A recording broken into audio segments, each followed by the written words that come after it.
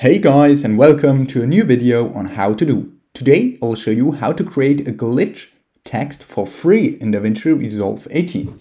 And here you can already see our end result of today's video. That's just a text with the glitch effect. Okay, now to start, you want to drag in a text. From effects, under titles, just drag in normal text. You can click it, and it's important to adjust it right now. So let's name it glitch effect, like this. Here you can already see it. It's just a normal text. Then what you want to do is, under effects, go to effects in the toolbox. And here under fusion effects, you want to use the digital glitch. But as you can see, if you drag it on top of it, you just can't let go. It doesn't get applied.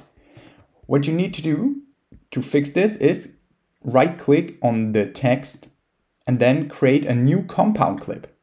You can call it whatever you want, for example, glitch, then just create. And here is your compound clip.